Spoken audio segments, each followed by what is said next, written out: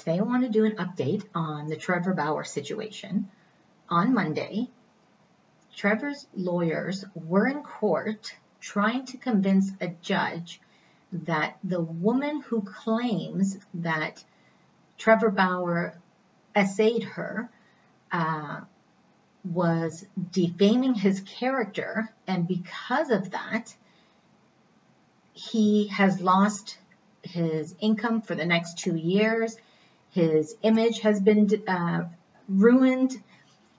He's also suing her lawyer for using the word brutalized. So, I mean, when you hear that word, it's horrific. It seems that he's also suing 2 other news sources. One is Deadspin, and the other one, if I can find it, is The Athletic. Both shared the story of the victim and gave the impression that she had a fractured skull in their comments. Now, she used this as part of her case to get a temporary restraining order that was later lifted when they went to court because her CT scan did not show this.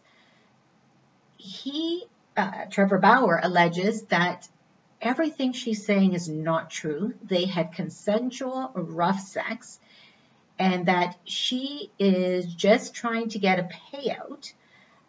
He has forwarded text messages that showed that she was asking for this type of sexual behavior, and he even shared a picture of her on the morning after supposedly to use her lawyer's word, brutalized her.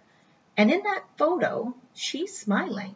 She doesn't look like she has a bruise anywhere, just maybe a slight little mark on her lip, which could be even like she bit her lip during the rough play.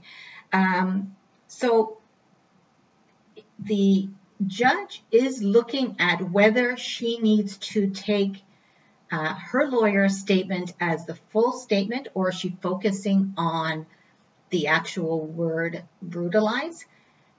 His lawyers state the fact that these claims are false is the only thing that she needs to look at to make this defamatory.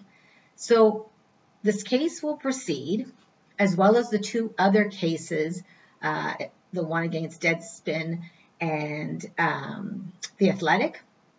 I will keep you up to date if anything else comes up, if there's a verdict, whether this will be allowed to proceed. Subscribe to Rovas Rants, hit the like button, and we'll see you soon.